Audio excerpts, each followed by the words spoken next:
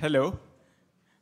Yes, good evening, everyone. It's great, as usual, to see a full house on Sunday afternoon. I'm glad you've come to hear what will be, I'm sure, an amazing talk on the amazing universe by François Bouchet. I'm Rajesh Gupkumar. I welcome you on behalf of ICTS. This is a joint activity, as probably many of you know, between ICTS and the Planetarium, which has been running for the last over 2 years. And it's always been heartening to get response from all of you, from different age groups. I see very young people and all the way through the age spectrum. ICTS, as many of you have probably heard from me, is a new institution in the north of Bangalore. And in addition to outreach activities like these, which of course with the cooperation of the Planetarium, we are very grateful for this engagement that the Planetarium has afforded.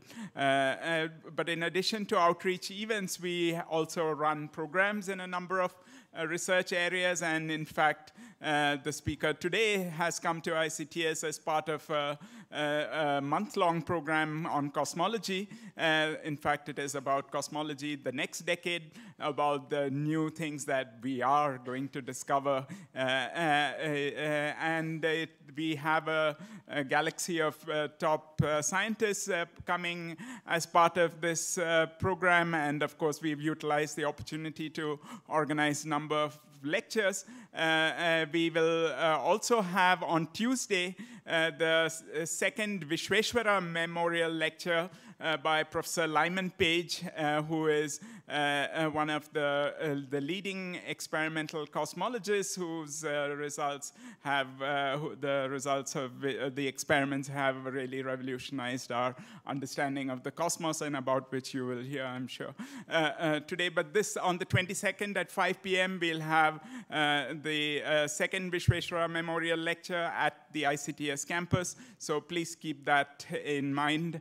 I think we'll have shuttles running from IASC and so on. You may remember last year around this time, Kip Thorne gave the inaugural Vishweshwara Memorial Lecture at ICTS campus, and that was quite an event, and perhaps some of you came for that. So this is the second in that series, and will be by Lyman Page. So we have programs, we have our research, and we have outreach activities like these. But it's not just lectures. We would like to do a number of outreach activities. And today I wanted to bring to your attention something we will be announcing soon. But this is the idea of math circles. I don't know, have people here heard of the notion of math circles? It's a notion that used to be very popular in Russia and then was transplanted to the United States about a few decades ago. This is of bringing together young people who are passionate about mathematics and once in a few weeks, and get them to explore and develop their passion for mathematics. It's not meant to be a problem-solving thing which is going to get you through the IIT or Olympiads or anything like that, but it's for the sake of exploring mathematics and getting a sense for how research in mathematics happens. And so we would like to start a Bangalore Math Circles, and at this stage, what I would like to spread the message amongst you and your friends is that if there are any maths teachers or educators, mathematics educators amongst you who would be interested in participating in this effort, please send an email to mathcircle, mathcircle, at icts@icts.res.in. We'll also put it up and publicize it on our Facebook and other pages, but I just thought I will announce it here. mathcircle@icts.res.in. If you're a maths educator, a teacher who is passionate about maths and would like to convey some of that to school children, middle school, high school children, please write to us and we'll try to get your involvement for this effort. So that's an example of the kind of outreach things we are doing. So without more ado, I'll hand it over to Professor Ajit from ICTS, our resident gravitational wave expert, who will introduce the speaker and his work. Thank you. Good afternoon. It's a great privilege to introduce our speaker of the day, Professor François Bouchet from the Institute of Astrophysics, Paris. Professor Bouchet is a cosmologist, a physical cosmologist, who has done important work on a variety of topics in cosmology, including the study of the cosmic microwave background radiation and the study of large-scale structures, etc. But perhaps most importantly, he has been one of the key person who was responsible for the success of the Planck satellite by the European Space Agency, which made the most accurate picture of the early universe through its exquisite measurements of the cosmic microwave background radiation. And today he's going to talk about one of his favorite topics, our universe. So before we start with the lecture, I would like to ask Professor Saraswati Vishweshwara to give a handover, a memento to Professor Bouchet, please.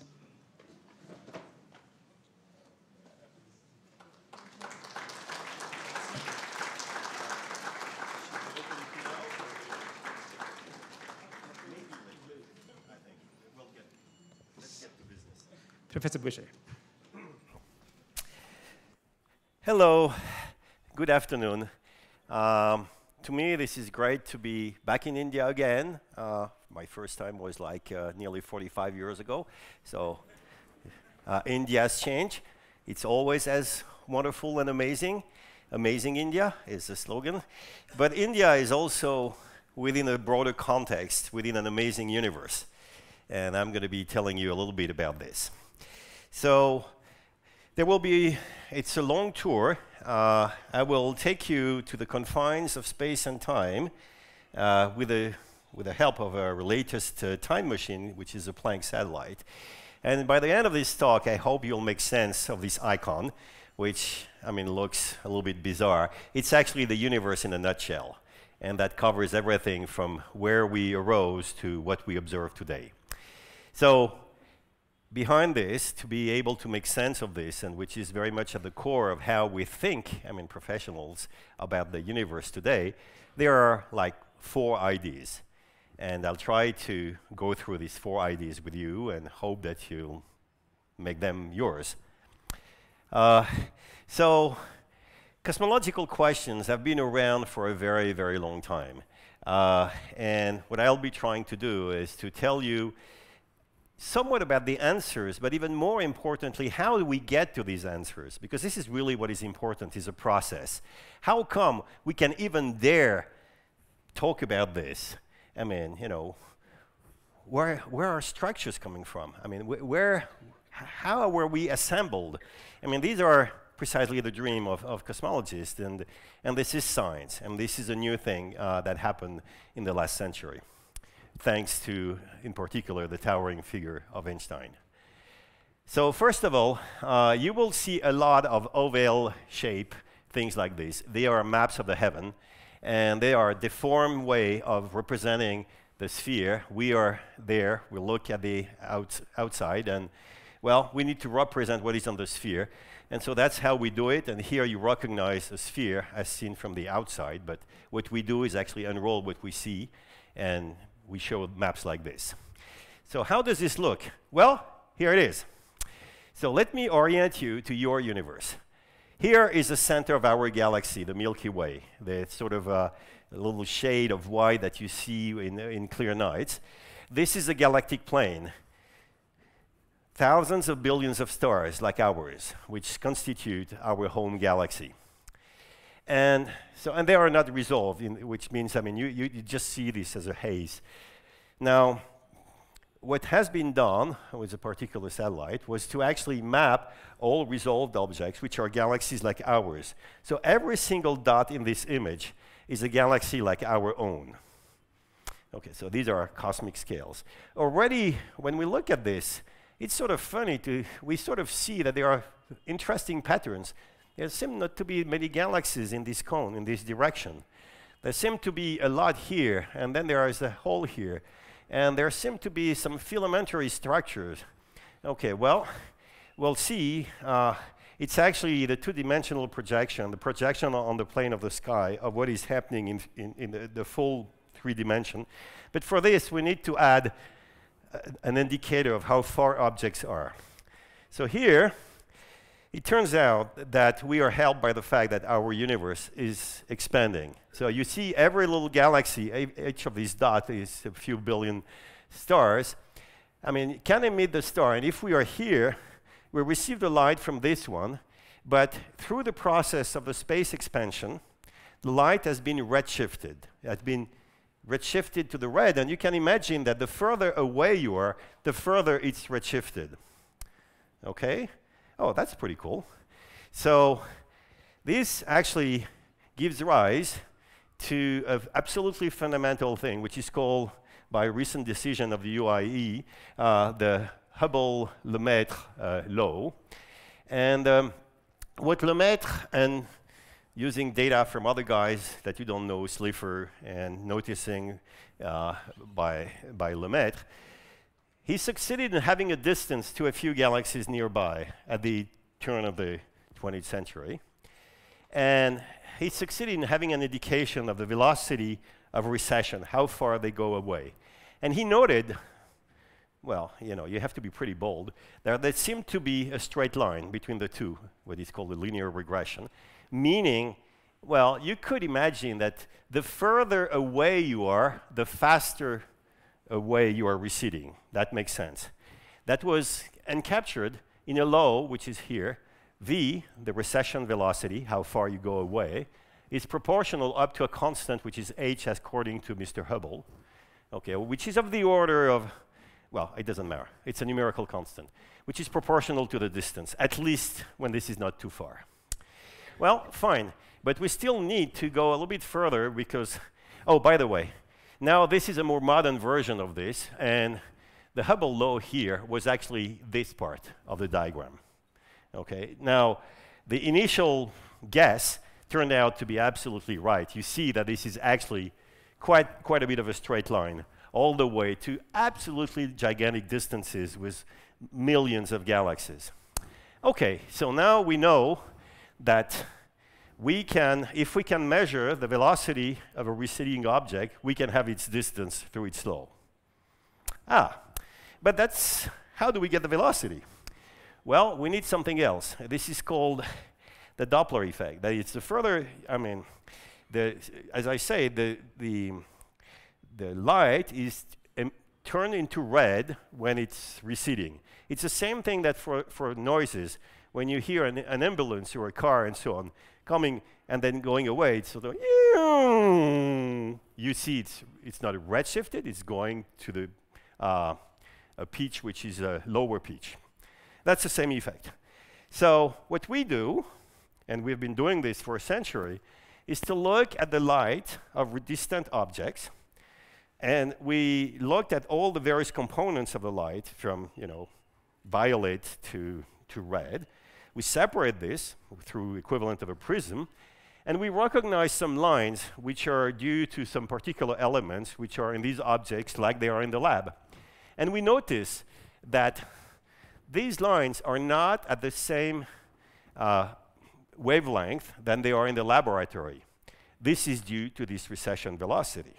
So we can just look at how far those lines that we see in remote galaxies are displaced as compared to what they are in the lab. We get how much this is redshifted. And through the Hubble law, we know how far this is. So now the third dimension of the universe is open to us. And that's, we'll do this. And so now let's take this picture. It's actually colored. The points there have a color, and the color is by how much this is redshifted. And this is telling you, I mean, that there is a mismatch of, you know, different distances. But now we can use this to actually look and peel like the onion and look at things at different distances.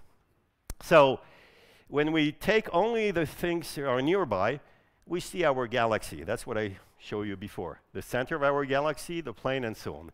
And now, when you look at the small separation as compared to the lab, you see this. Okay, so there are like a big supercluster of objects, and galaxies are grouped in little groups, and they tend to be aligned. And now let's look a little bit further, and further, and further, and further. So now you start seeing, you know, like the peel of an onion, the various structures of the universe. Now, you might actually, if you feel more familiar, you would just look as a, let's take now something that is going from us and looking at the universe in a small slab away from us. That's what we see. So this is a distribution in galaxies, but now that's the third dimension that I'm employing. I'm showing as a function of the recession of the redshift or recession velocity, that is to say the distance. So this is a thin slice, and we see the distribution. I mean, so our galaxy, our sun is part of a 1,000 billion stars in there, and here is a distribution of the other galaxies around us. Well, you see, I mean, this is not something that looks like random. For the trained physicists, I mean, it begs for an explanation. Where is it coming from? Was the universe always like this? Was it created with these structures, with these long filaments, these places which are devoid of any galaxies? There are no homes there. So that has been the question for a very long time. And actually, it's been at the center stage from the earliest days of Lemaitre. There was the idea that one day we would build a theory of how this came about. And I will just tell you that we have now ample verifications of that theory. Now, so universe is expanding. We have access to the third dimension through redshift. That was one point. Another point that is absolutely crucial, which is actually central to all of cosmology and the understanding of why we can say anything, is the speed of light is limited. It's finite. It's not infinite. There is no instantaneous transmission from one point to the other. The velocity is very large, 300,000 kilometers per second, so it's not perceivable in everyday life. But as soon as the objects are a little bit far away, it starts counting. So the moon, it takes 1.3 seconds for most purposes, for light to travel from the moon to us. It's about 8 minutes for the sun. So bear with me. When you look at the sun, well, with glasses, please, okay, when you look there, you are not seeing the sun as it is. You are seeing the sun as it was 8 minutes ago. So all that you are perceiving is actually you are looking in the past. And of course, the further away you look, the further back in the past you are looking. So this is our time machine that we'll be using to great effect. Of course, it's a one-way. I mean, you cannot travel and change and so on. But you can look at things how they were. So now I'll get back to this image that I showed you before, which is just another rendition. Each of these objects is a galaxy and so on. We've seen that. But what I've added here is how much time does it take for light to travel from here so that you get a sense of distance? Well, 2.5 million light years. Okay, so billion light years. So it took that much time. It's so far away that even at the speed of light, it takes a huge amount of time to travel. And then you can start thinking, well, if we're not in an eternal universe, then things would have had ample time to evolve. So I should actually look at these. I mean, these are actually different. They're actually younger objects. So, of course, I mean, you have to look at absolutely gigantic distances. Well, because it takes so much time for light to travel. But then you are looking in a way distant past. So that's our time machine. This is absolutely essential to bear and understand why we can ask questions, because otherwise how would we ever know about the birth of the universe and so on if we didn't have a way to confront our theories with observations. Now there is, I don't know whether this works, usually doesn't. Yes, that's what I think. So let's see. So here is a simulation I did back in the 2000s. So this is archaeology. So you take a cube, a representative portion of the universe, and you ask the question, if I have some initial fluctuations, absolutely tiny, and I turn on gravity, does this have a chance to do something that looks like our universe? That's the basic idea. So watch it. Watch gravity at work. And you see that there were tiny fluctuations, and what you see is every part that was a little bit underdense is being evacuated at the benefit of the denser part, which are attracting everything. So the rich get richer. Simple, right? So I'm just doing it again, so that you train your eye. So here we have something where we can imagine that we start from a quasi-homogeneous universe, just with tiny fluctuations, and just let gravity do its work, and see whether there is anything that looks like what we observe. Well, look at it. Now, this was just a small slice in the simulation box that I mean, of course, you do the full box, and this is actually representative of the full universe. And so now you can ask the question. You have a part of the universe in a box, and you can extract observations like you do with a telescope. And so you can ask, how well does it do? Well, this is a very famous plot done in 2006, a little later. This is real data. This is actually, you saw a piece of it earlier, I mean, the Great Wall and so on. And here is simulated data. Well, I mean, you can apply a lot of math tools to, of course, go further than the visual impression. You know, fractal dimensions, correlations functions of various orders. We, the cosmologists, have been working on this for decades, trying to, being able to tell the difference, to see whether this was a proper rendition. The short story is that on these large scales, provided you set the initial conditions properly, you get something that is barely indistinguishable from the real universe. Now, so we need to have seeds of certain shape, but the seeds to grow that structure, so these little fluctuations around the essentially homogeneous universe, it's not like painting things where they would be. It's actually drawing like rolling the dice in a particular way. It's just like having a dice that is slightly off. But this is still what we call a random field. So it's just something that has nothing to do with all of these funny and interesting properties that we observe. It's something that is realized in nature very commonly. So what I'm saying is that we have something that cannot happen at random. But we found that if we have something that can be a random field, like throw of dice, and we apply gravity to it, we can reproduce what we see.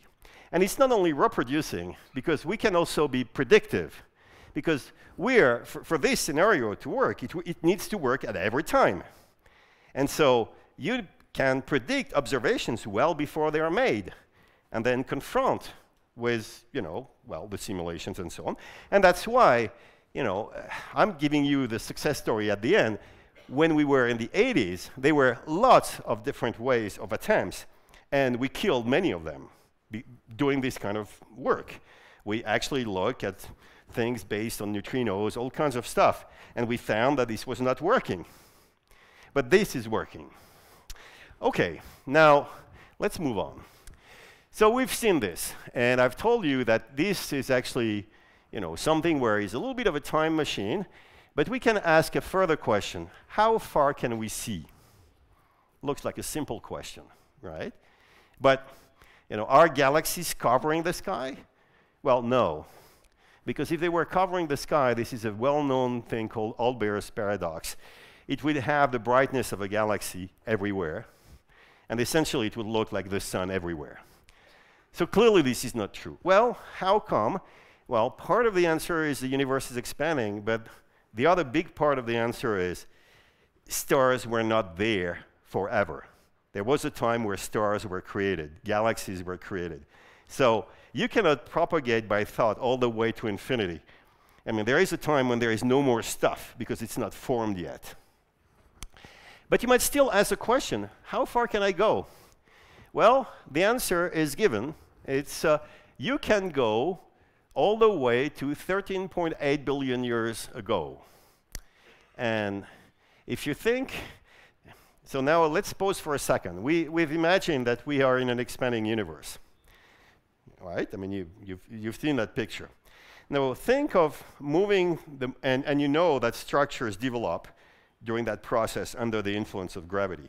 So now let's turn the movie backward. So you think you go back in time, everything is a little bit denser, all distances are a bit smaller, but everything is a bit less evolved, right? Because structures didn't have the time to be created. So let's keep doing this. Let's keep doing this for 13.8 billion years. We arrive at a time where no structure had formed, and the universe was such a hot and such a dense place that it was also very hot. And it was not, the matter was not in the form it is today, where it's essentially formed of atoms. Actually, atoms were actually ionized. And ionized means the electrons were separated from the protons in the center. Okay? So you had a gas. At that time, the universe was essentially a very simple beast. It was essentially protons, electrons, and photons. Okay? So protons make the bulk of the mass. Electrons annihilate the charge, so it's essentially neutral. And photons are the light carrier, and electromagnetism also, but I'm not going to get into this.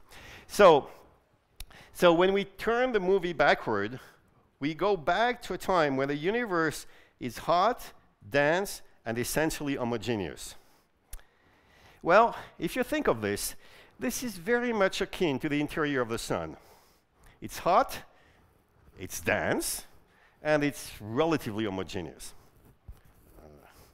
Now, light doesn't propagate inside the sun very far. And this is very simple because electrons interact with photons. So every time there is a free electron and a photon, and I'll get to show you something, I think. Yes, so suppose we are in this early phase of the universe. And so you see I coded the proton by a red dot, the electron by a blue dot, and the photon by a green trajectory. And you see that the photons are interacting only with the electron. And that's like a cosmic billiard. Okay, so they keep interacting with each other.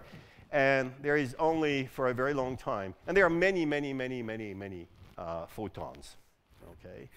And for a very long time in the early universe, not much happens. It's just expanding, diluting, and this image is just an expanded image of this one. But statistically, this is the same thing.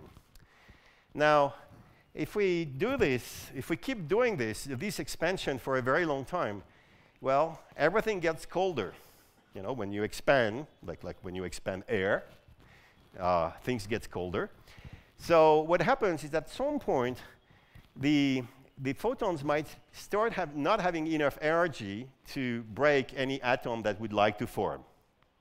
So what happens is there will be seeds, a few atoms will start being made. You know, electrons will be in orbit, quote unquote, I mean, creating atoms, regular atoms of hydrogen. And so what will happen is essentially, well, not much, apart from one little detail. Of course, you are removing some of the electrons, so a number of the diffusion center are going away. So that what we call the mean free path, the distance between two interactions, is increasing a bit. And you keep doing this, and at some point, essentially, all the universe is neutral. So there are no more interaction, no more billiard.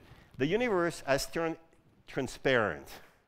And from now on, till now, for the next 13 billion years, the photons travel essentially with no interaction whatsoever with anything. Well, but for 1 in a million. So it's simple enough for you to think the universe is transparent for the 13.8 billion years, and they are just propagating freely in every direction. Okay, so now I can go back. Oops. Before I do this. So now this is actually how far I can go. I can imagine photons from further away. I cannot go any further than this period where the universe became transparent. Because further away, that's the universe is so dense that this is opaque, and this is this plasma where photons interact with electrons. So you cannot see further. So this is the ultimate bound forever for all sentient being ever. They will never be able to see any further with photons. Well, there might be other particles like gravitons, but so this is the ultimate horizon. And so you can speak of the observable universe because you cannot observe, at least with photons, any further than this. So we have a finite observable universe. Of course, this is a big playground. I mean, this playground is so large that it takes 13.8 billion years to come from one side to the center. So it's a big playground. Now, as I told you, now let's go further. So we are in this bath of photons.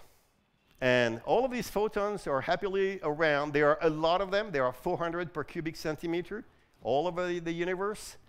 And it's actually, so you can, if you detune a TV set in the old days, before this was all electronic, you could see some of them being actually the photons of the microwave background. By the way, this light that emitted, these photons that interacted for the last time 13.8 billion years ago are now peaking. Most of them are in the radio range, just because the universe has expanded, so now their energy has weakened too, and they appear essentially around 100 gigahertz, or otherwise a wavelength of 3 millimeter.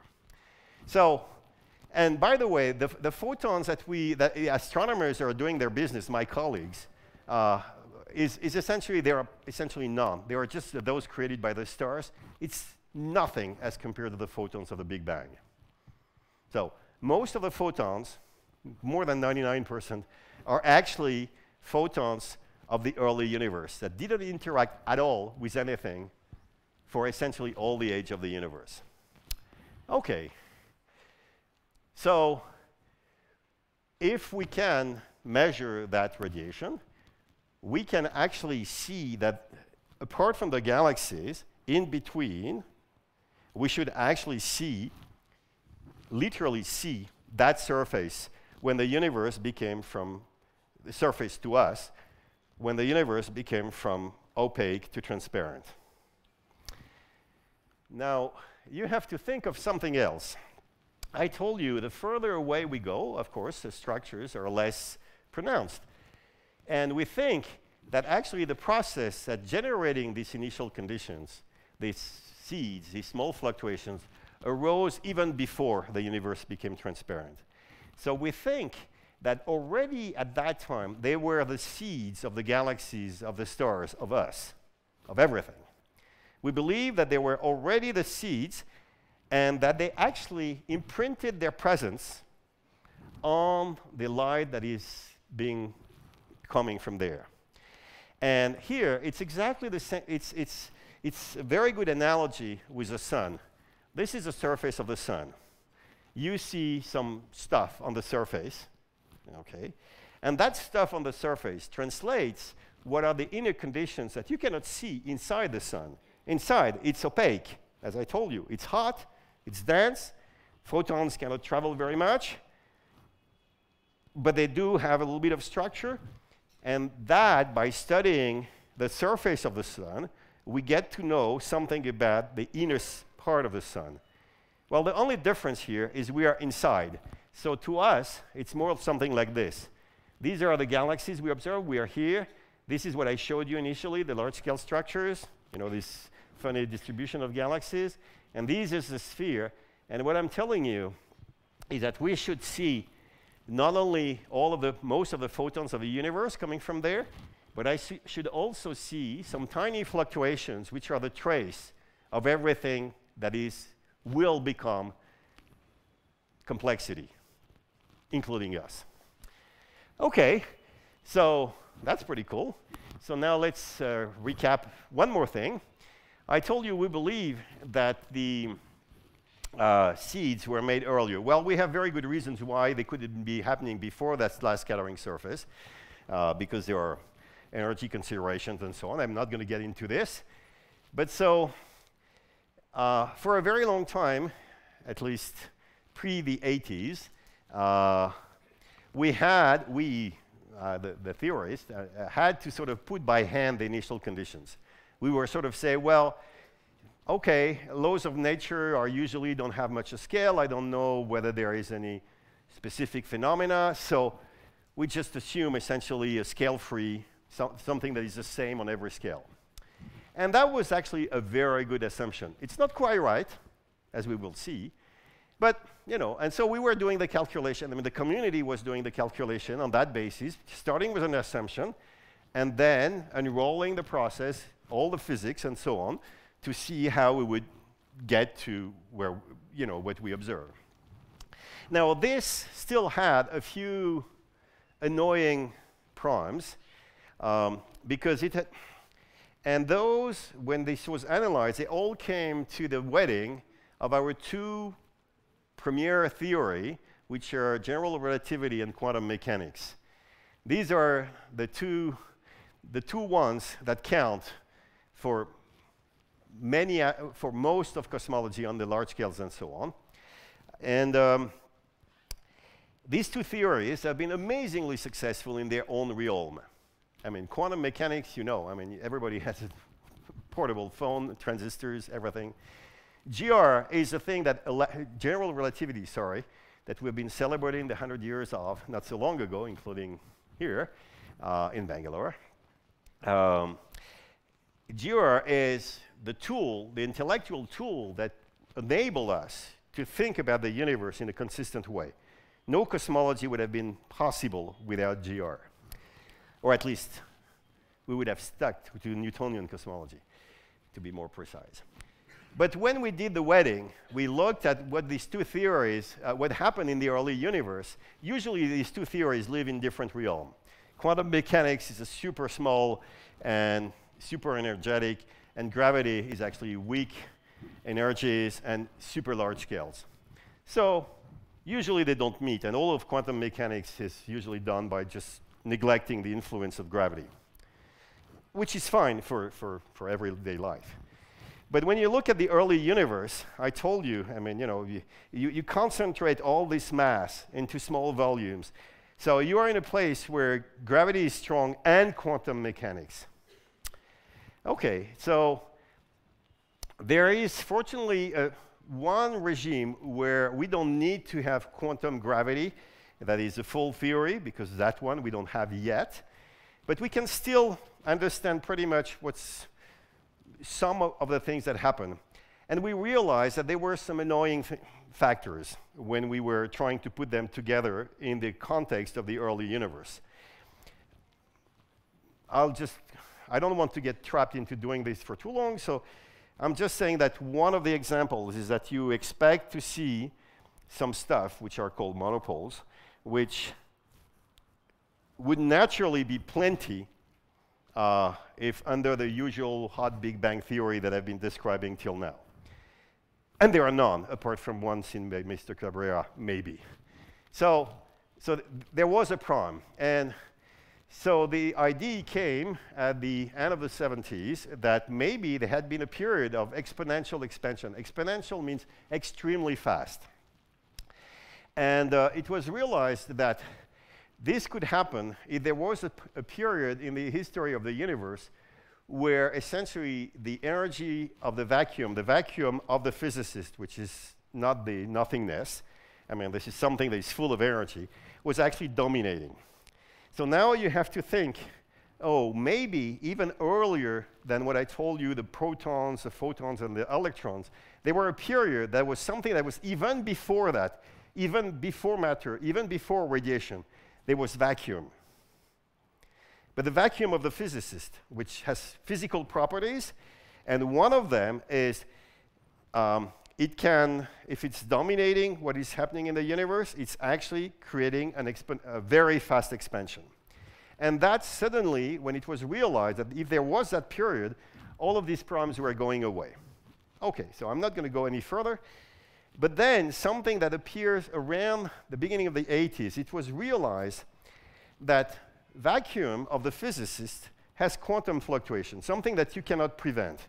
That is, there are always some variations of density, of energy, and so on. It's something that happens in any system. It cannot be prevented. And some guys had the idea to sort of say, well, what is happening to these tiny fluctuations during this phase of expansion? And it was realized that it could be actually the seed of everything we see. It had the proper properties, and it made a further predictions. Among other things, it made one key prediction, and we have been after it since then, is that, okay, but if there is this phase of expansion, then it needs to end at some point. So this should be reflected in the fact that all fluctuations shouldn't be born exactly equal. There should be a tiny deviation as compared to this. We found this. Okay, we demonstrated it. So I'll tell you this a little while. And there were some hints from the previous satellite, including Lyman Page, which was described, but we actually nailed it. And I'm going to tell you how we did this. So let me sort of recap there. So when you have this relatively simple ID, well, of course, you cannot stop at this ID. You need to do the math and so on. And you find that there are lots of predictions that arise and that you need to go as physicists to sort of see, well, is it a good theory? Is it predictive? OK. So that you can sort of visualize, usually it doesn't work when I'm doing this. So quantum fluctuation of the vacuum is something like this, right? These are actually quantum calculations, microscopic, so that you can sort of visualize. You see, this is just like bubbling tea or coffee, depending on, well, you know. So, but you imagine you have these fluctuations, you put it into an expansion, and now you have fluctuations like this on essentially every scale, but not quite. OK, so next, well, next is we do what we do on the theory side. That is, we compute possible imprint, how the sky would look like. And this, I remind you, no CMB photon had been detected at that time of this calculation. OK, we are before even the detection of this microwave background, and before but calculations were done were to sort of say, well, all right, let's think of this seriously. So now we have all of the ingredients, and you do too. So we suppose we have a mechanism took place that generated fluctuations. We know how to propagate everything forward because it's essentially a relatively simple universe. So vacuum gives rise to matter and radiation. And these fluctuations are ultimately being gathered by gravity and will ultimately form stars and us. So they must be present in some form when the universe becomes transparent, these sort of balls that I showed you, which is the furthest we can see. And so this was computed by theorists under different assumptions about how inflation happened, what is the content of the universe, how fast it's expanding, because all of this controls, in a way that we can quantify with equations, the exact appearance of these little imprints. And I showed you here two cases of how the sky may look like according to different theories of the growth of complexity. OK? So everything I said so far is essentially can be seen as this. There is a period very, very early on, the first billions of a billions of a billions of a second. So this is pretty early. Then there is not much where matter and the radiation are created. There is this plasma that I told you about, where these fluctuations are there. The universe becomes transparent. This is about 380,000 years.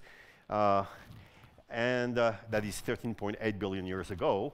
Then it takes another 200 million years, roughly, for the first stars to be created. And then, well, we get to the universe we know, populated with galaxies which are of all kinds and shapes and so on, which we observe, and which have this funny distribution. Now, this is a godlike vision. It sort of gives the impression that we can be outside of time and universe, and we're just watching it. This is not our observable universe. our observable universe is this one. We are somewhere. Around us, we see our galaxy. Okay, we are embedded in the galaxy. Then when we look further away, we see the distribution of galaxies, but as you can see, these are just extracted from the previous simulation. You can sort of see we're looking at structures less and less structured, less and less evolved with time, till we hit, you know, this thing where before any stars, which was 200 million years after this, where we see the imprint of the seeds on the large-scale structure. And this is like the surface of the sun. It tells us about what happened earlier in the first billions of a second, what I call inflation. So this is the sort of easy way to think of it, like, you know, you have this thing, but that's godlike. What we are actually, we are in the universe, and we're using our time machine to look really far away and really early in the history of time. Okay, so this was pretty much a condensed course of modern cosmology. You've got it all. So all of this was very, not devoid of observations, but I had to use a lot of argument of authority where you had to trust me. Now, let's talk about observing this microwave background. So, first of all, 1978, Penzias and Wilson, Bell Labs, near Princeton, they find that there is some funny radiation at one frequency that seems to be homogeneous. So, essentially, the sky looks like a completely homogeneous slate, apart from, well, what is in the galaxy, but you remove that. But, okay, they didn't know, but then further observations convinced us that these had a specific shape in terms of energy distribution of what you expect for thermal radiation that was in equilibrium with the rest of the universe. So this was big and led to the Nobel Prize in 1978. Now, there were a lot of ground experiments, but the next big thing is the KAAPI satellite. And KAAPI satellite had 3 experiments, and 2 really made history. One made, which is called FIRAS, which is still the very best measurement we have till today about the distribution of energy of this microwave background, that is this homogeneous thing around us. And it showed that this was a perfect black body as expected in the physics books. And that was really the turning point in cosmology between different alternatives that has been proposed for modeling the universe. And that's sort of the community switch and sort of say, yes, this is a hot Big Bang. This is a useful model to describe what's there. But there was another experiment called DMR, which is here, and differential microwave radiometer, which actually made also a map of the distribution. And it was not quite homogeneous. And what they found is if you increase the contrast by a factor of 1,000, you obtain something where you see the galaxy like this, some distribution where it's hotter in one sense. Hot is blue usually, and cold is red. Yes, I know this is a little bit surprising, but that's reality. But then, when you remove this sort of large-scale component of red-blue, you find this. This is a galactic plane. Oops. And that was the very first measurement of this imprint of the primordial seed. Now it was found, at last. And so that was the beginning of a new era. I mean, completely, because now we knew that all of this theoretical thing that I told you about, well, was actually anchored in reality. We could see with very low angular resolution, with very high level of noise, but we knew that the seeds were there at a level that was appropriate to be able to generate the stars and the galaxy and so on. Okay? So next, well, there were quite a flurry of ground experiments, in particular at the South Pole, and there were these balloons that made a perfect round around the South Pole and started to make a very tiny map, you know, in one area. But this one had, I don't want to get into the detail, but this one had, you know, you could see finer detail in the angular distribution, and it was higher signal to noise. And so you could see, you could reveal some further properties of these initial seeds. Then there was a WMAP satellite, where we actually proposed at the same time WMAP and Planck. okay? But WMAP went for a quick shot, go fast for space, okay? So even though we started at the same time, they had their results much earlier than us. And we in Europe, and I was one of the proposers, we decided to go for the full thing, and we'll say, we'll do the full job. No quick and dirty. We want to extract all of the information that there is in the anisotropies, and that's the beginning of Planck. So, Planck. So it was after 3 years of study, because we started to propose this as soon as the KOBE result, as soon as the detection was made, we immediately went out and proposed to the ESA to sort of say, we want to build the full thing, the thing that will do the job, once and for all. So to make the ultimate map of the temperature anisotropies, which required, of course, technological breakthroughs, because no one on the planet could actually had the technology to actually do what was needed for this ambitious goal. So of course, it took longer, and that was understood from start. So here is Planck. Here's the machine, our time machine that we built in Europe. And so you see, this is like 4 meter by 4 meter. Lots of things complicated, about 2 tons, 2 instruments. The mirror here is about, in that direction, 1.5 meter. And if you look at the math, that provides you with the right angular resolution so that you can actually see all of the details there are to see in the cosmic microwave background. And so here is the machine. I mean, at the center, you have bolometers. And bolometers are tiny little pieces which are actually taking the photon flux, and when they receive more flux, it gets heat up, and there is a little thermometer on the top of it, and so and then the thermometer is read off, and so you are transforming the incoming flux of photons into an electrical signal. Okay, this had never been used in space before, but it had the potential of being revolutionary because it's a running theme. I mean, of course, for great advances, you also need great technological advances. I mean, that goes together. We're not only progressing by theory.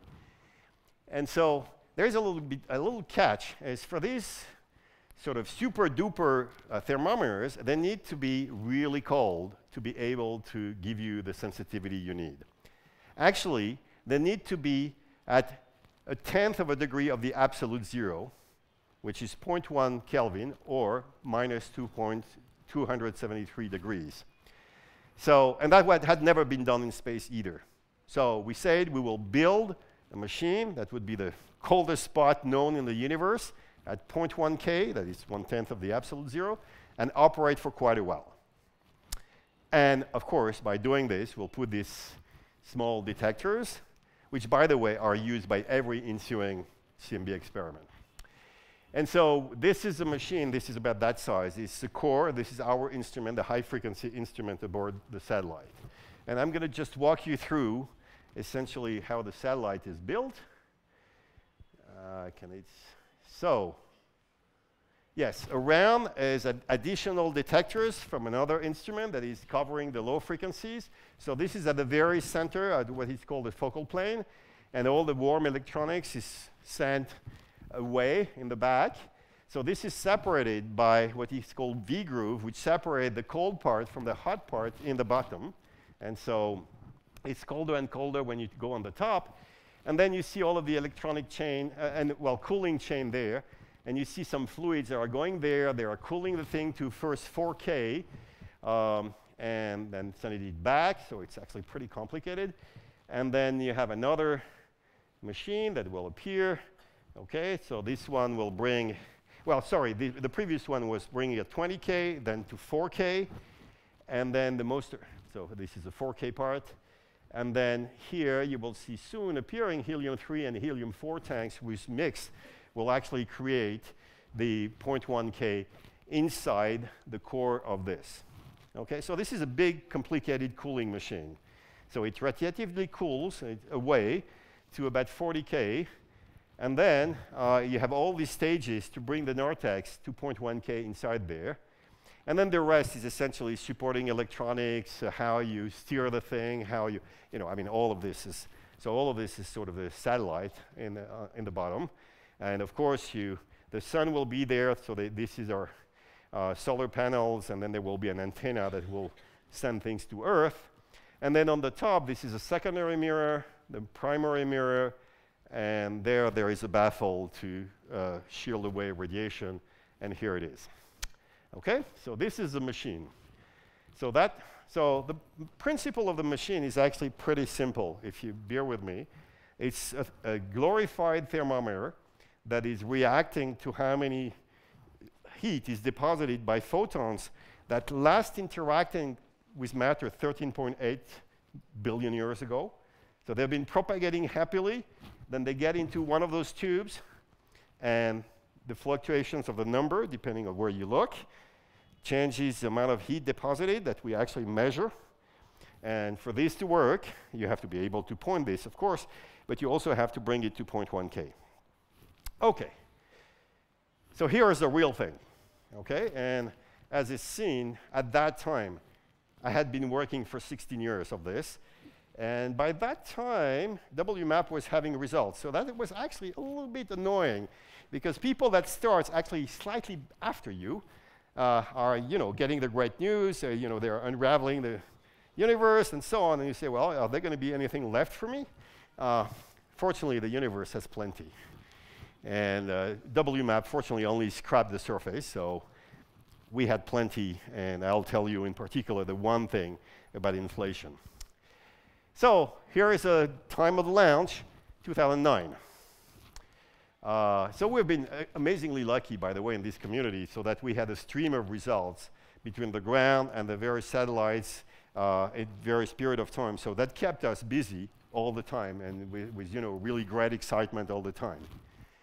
So let me also, so I showed you when with this. So yes, I didn't put this on. The thing that is amusing when you are there, of course I was there, is when you hear this thing starting, okay, you have like 220 tons of powder that is essentially in a controlled explosion with your baby on the top, okay? And you hear the sound wave propagating all the way to you, and boom! I mean, that's just a life-changing experience. And in the good way, because it actually flew properly and went in the right direction, even though for a while I was wondering whether it was not going completely wrong, and I stopped breathing, and I nearly fainted, till the point I had to realize that maybe breathing was good. I still needed to be able to do this a little longer. So there were two on this Ariane 5 from the French space bases in Kourou, which is now the ESA bases. So on the top, there were two satellites, Herschel and Planck. Okay, so Herschel is a brother or sister satellite that did other things that are having to do with the galaxy formation. But then the next thing was, okay, en route to the L2 point. So this is the sun, this is the Earth, this is the moon around, and we go to this point where between the tendency to go straight, okay, due to the inertia, and the combined attraction to the sun and the Earth, this is a metastable point.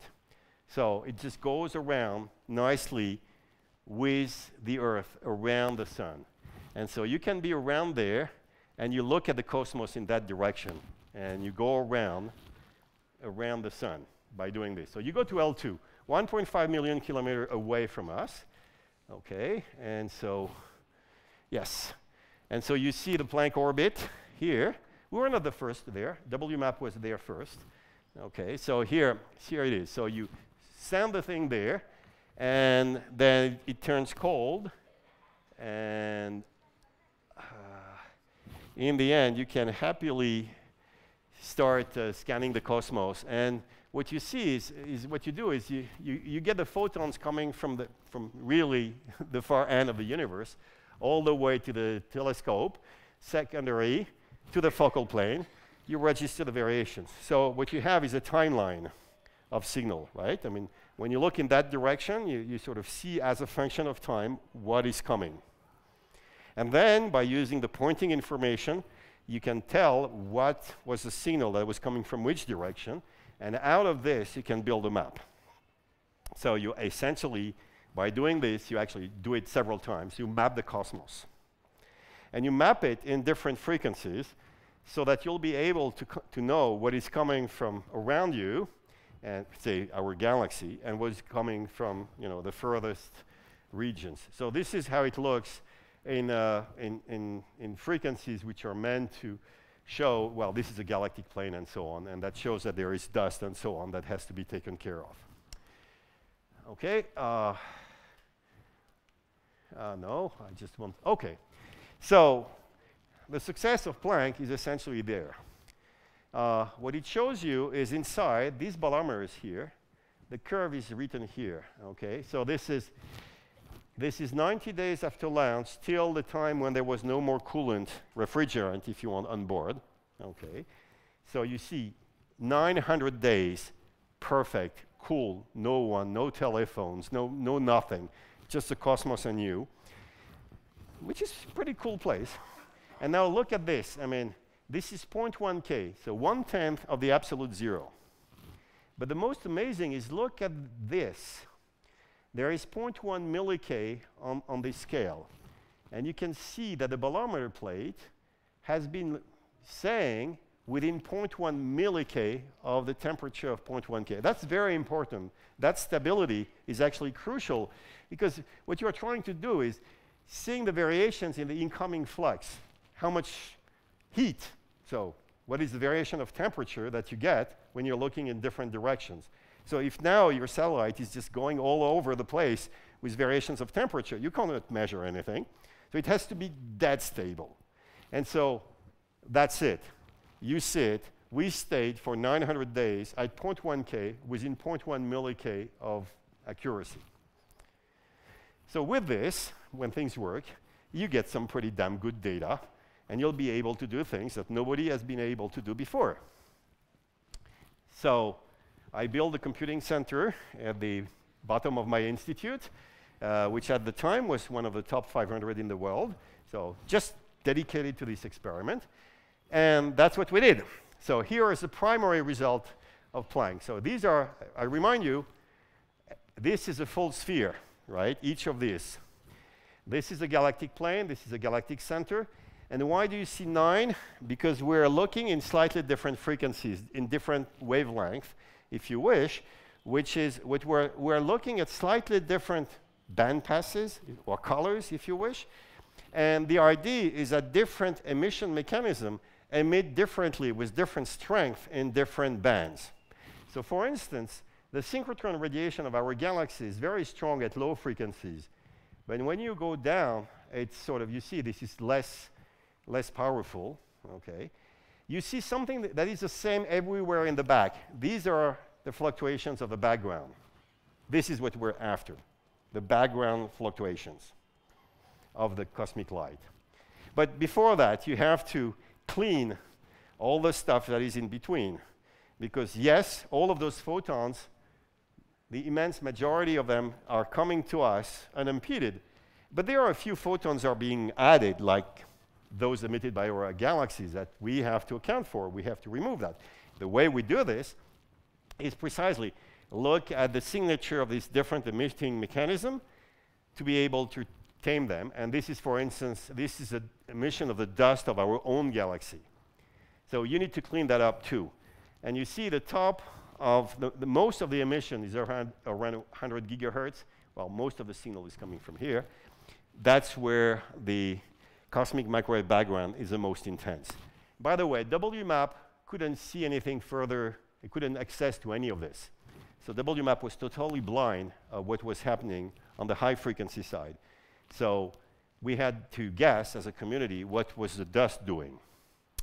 Okay, but that's normal. You have, oops, sorry. By the way, you can sort of see, for instance here, there is a number which is really telling, 0.5 micro-K degree. Well, what does it tell you? It tells you that if I have a pixel with degree, with size, linear size is 1 degree, the random fluctuations of detector noise is 0.5 millionth of a degree. Okay, so 1 over a million. It's a pretty small number. So it means that what we see here, we can see fluctuations of a few millionth of a degree in the back. And that's what it takes, because these seeds, of the primordial seeds from which we come, are actually tiny. There are, 1 part in 10,000 typically. So what you need to be able is to do a measurement which is at the level of the microkelvin, millionth of a degree precision. That's what Planck delivers.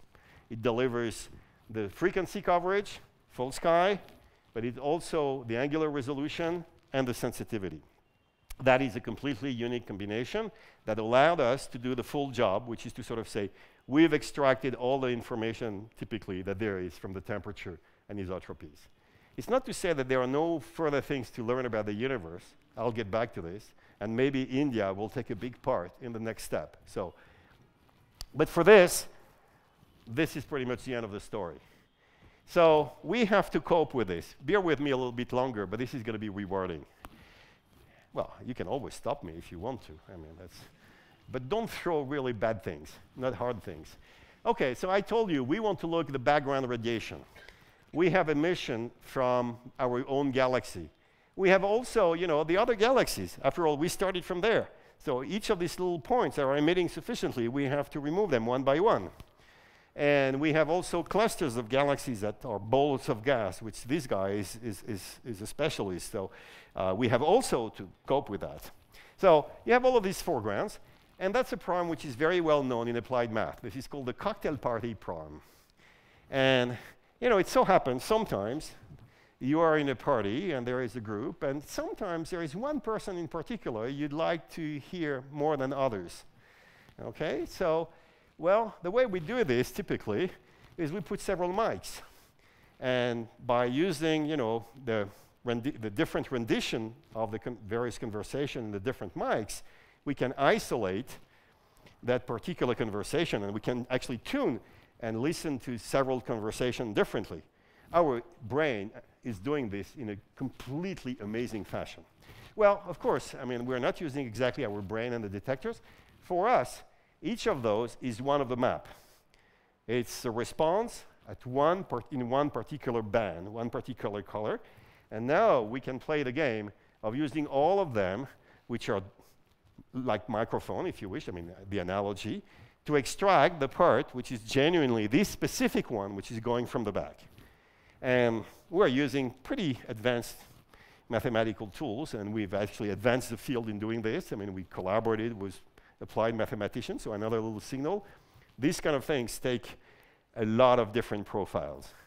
Engineers, mathematicians, theoreticians, instrumentalists, and instrumentalists in the thermal, electrical, cryogenic, all of these things, and you have to, and herding these cats together for a very long period is actually also something interesting. It was an experience of my life.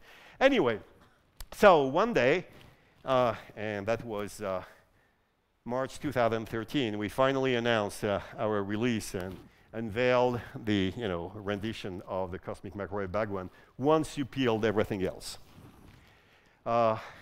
It was not unnoticed in the world, and for a scientist making the headlines of the New York Times, that's something, and for a French scientist in addition, I'm not from the US, you have to realize. So from the US perspective, I'm as much backwaters as you guys.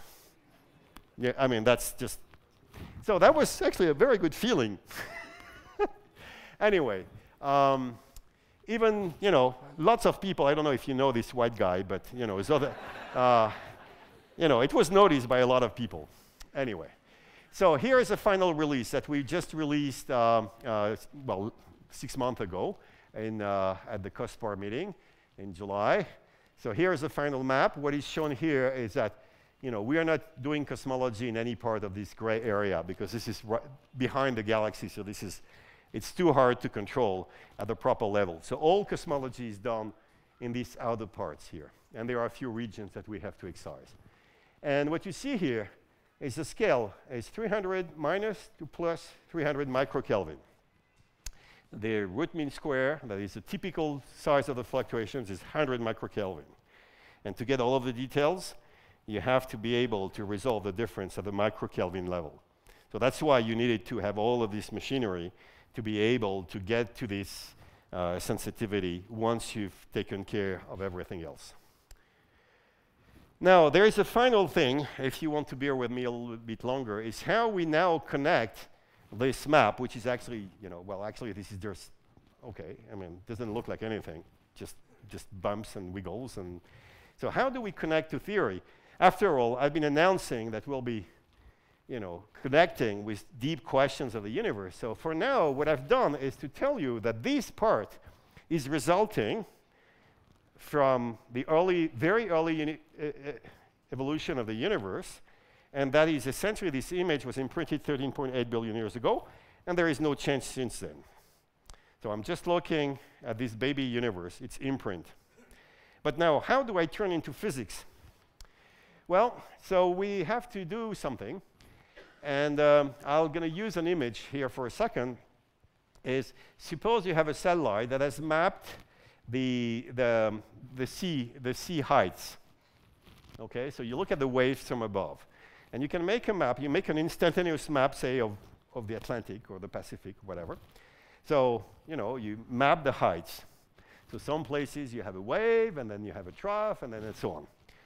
Well, you can make this map, but you cannot do anything with it. I mean, you have a picture. Now, what is of interest is to sort of say, well, okay, when I'm looking at waves of this side, what is a typical height? And what is a typical height of waves a little bit less? So you are not asking a detailed question, you are asking what is called a statistical question. On average, the waves of that size have what height? Well, this can be done with a mathematical transformation. That is, you put the frequency of the wave, and you put the typical height of the waves here. Okay? That is something that the theorists can deal with. We can make a prediction on average in a particular universe with a particular recipe, particular seeds, particular content, particular expansion rate, how this curve would look like. This is essentially what theorists have been up to. That is to say, well, of course, we cannot predict the particular location in the universe we are at large. The only thing we can connect with are typical properties. So, it's interesting. The most important plot is actually not showing. It's actually very amusing. Oh, no, I know. Yeah, I'm going to drop this one. OK. So what I was just saying is this, cosmic imprints. That is, you can look at this curve, and theorists have been turning the crank. And these curves, okay, which is frequency of the waves, or separation on the map, as compared to the typical height. So the image is pretty good. Depending on how much stuff, what is expansion rate, what are the initial conditions, it looks different. So this is really the fingerprint of the universe. So now think of what we're doing. We have theories that are constructing an atlas of potential universe, of imprints. And now we have the culprit, the real universe. So what are we going to do next? Well, we'll take the fingerprint of the real universe and look in the atlas. Is there any correspondence? It might be that the theories got it all wrong. There is no match. Could very well be. I mean, there is no guarantee when you do this that we got it right. You could also have an opposite thing, which is, oh, actually, all the universe we can think of have essentially the same signature. We are not learning very much. Or you can be in a situation where actually there's only a tiny fraction of all possible universe that correspond, given the noise and so on, to the particular imprint. So now let's play that game together. So here is the curve. This is the real one from the real universe. And you see there are actually error bars there. So it's really saying that for some scales, the variations of temperature is a bit higher on a particular scale, and then it goes down, and then it's a little bit higher again on the slightly smaller scales, and so on. So that is the universe fingerprint. It's telling us how much power there was in the initial conditions as transformed by the early evolution at this early stage. And now we can confront, and what is the best match we have?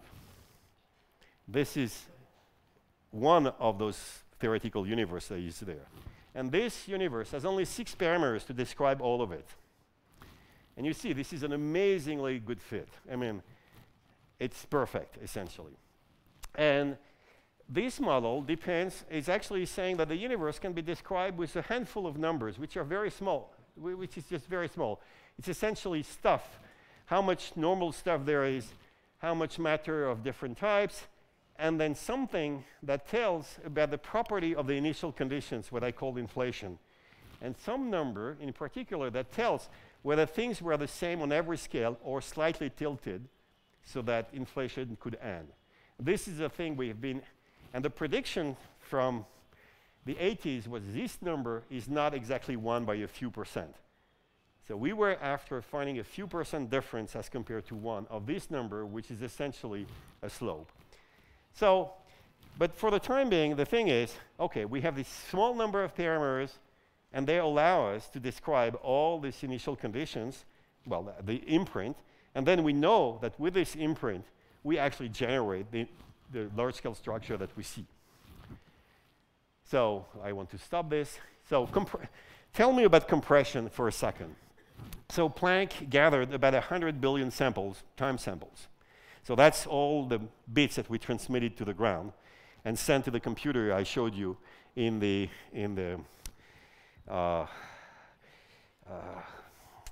basement of my institute. Out of this was extracted, because this is highly redundant, we're making many measurements to decrease the noise and check that the results are consistent with each other. We extracted like a 1 billion pixel values, which is we measured not only the intensity, but some other properties that I will not talk about, which is the polarization of the light. And then we did this at several frequencies, and every map has about 50 million pixels. So altogether, we had 1 billion pixel values. Out of those, that's a component separation. We extracted that map that I showed you, which is about 100 million pixels. So it's just like a super duper, photograph, an expensive one for that matter. Out of this, we extracted the power, that is how much power on different scales. This is this wiggle lines that I showed you, which is, maybe 10,000 numbers. And these 10,000 numbers with their statistical description can all be fit with just 6 parameters of a model of the universe. And maybe even more importantly is this, no significance evidence of a 7th. Of course, we can always bring in some fairy tooth. Theorists are very good at producing some additional potential stuff. And this will change slightly things. And so we can actually go and check whether there is an imprint of any of these small deviations. And we see no trace whatsoever. And so we have amazingly, just in addition to the great success of this particular model, is also imprinted the fact that this is also a great killer, the greatest killer of all, because it's a theory killer of many, many different things that didn't happen, that you can constrain very well, because otherwise we would have seen it. So, okay. So imprinted, there are things like how much stuff there is. So that was one of the questions I started out, by how much stuff there is and of different types and so on. And it's actually funny that one of the big mystery that I will not talk about, because otherwise we'll spend the night together and maybe several nights, which actually I could speak for several nights, but maybe you can't stay.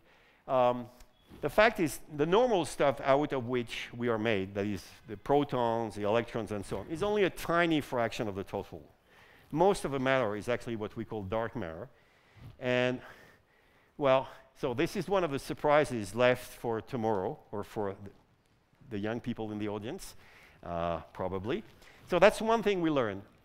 There is another thing we can ask. Well, depending on the spatial geometry of the universe, like we can ask the question, can it be non-flat spatially? So a flat universe, you see the image of the microwave background in a certain way, right? That gives this particular image. Now, if you are a universe which has a lot more stuff that is curving the light rays, you would see something like this. You curve the light rays, so the map is actually, it's like the same map but extended. So you see that you apply a transformation to the image that reflects the overall geometry of the universe.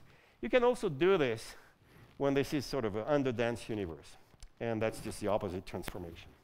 Now, the thing is, our universe is quite precisely spatially flat. That is the good old Euclidean geometry for the space part. I'd be very clear, right? But so it means that if you are taking you out sort of problems with time and so on. And what we're really doing here is the equivalent of what you do with a triangle. And if it's on a flat surface, you see that the sum of the angles is 180 degrees. And if you're trying to put it on a balloon, on the surface of a balloon, you have to sort of cut some stuff to be able to curve it, and you have to add some stuff to be able to be on the saddle. So we're out, and so, but to be able to do this precisely, we're doing it with the furthest object we can possibly have in the universe, which is the furthest we can ever get to, which is the last scattering surface from which this microwave background originates. And we have an amazingly precise answer. It's very precisely flat. Now, these are pretty cool, so that we can actually relate things that we've learned when I was your age at school, you know, about geometry and so on, and apply this to the overall universe. And this is all based on physics, and I don't ask you to understand the details, but what is important is that you actually grasp the procedure by which we operate, and there are lots of steps, but everybody can understand those steps, at least in principle. So this is not mysterious or magic. This is physics, even though that looks like magic sometimes. Now, let me get to the final point. So this curve is a result. I remind you, this curve is telling you the size of the fluctuations, the height, if you wish, on the last scattering surface. And this is just like we're looking at the surface of the sun. This is just a reflection of things that happened way earlier in the first billionths of a second during an inflationary period, if it happened. And one of the key predictions, so we need to remove all the variations that are imprinted by the early evolution between the first 380,000 years to get to the properties of the initial conditions. It turns out that, one, the universe is very simple at that time. Fluctuations are tiny, meaning that we have all the math tools to be able to do this very precisely. And so we can extract from this what is the distribution of power there was in this very early phase as a function of scale. And what we find is if it was scale invariant, this would be a flat curve in this convention. We see this is clearly tilted. And this is clearly telling us that the properties of the seeds are completely consistent with what is needed for inflation to have not only happened, but also to have finished and result in transformation then at the end of inflation of matter and radiation. So the thing is, it took quite a while. I mean, Mukhanov and Chibisov, Mukhanov is still very well alive.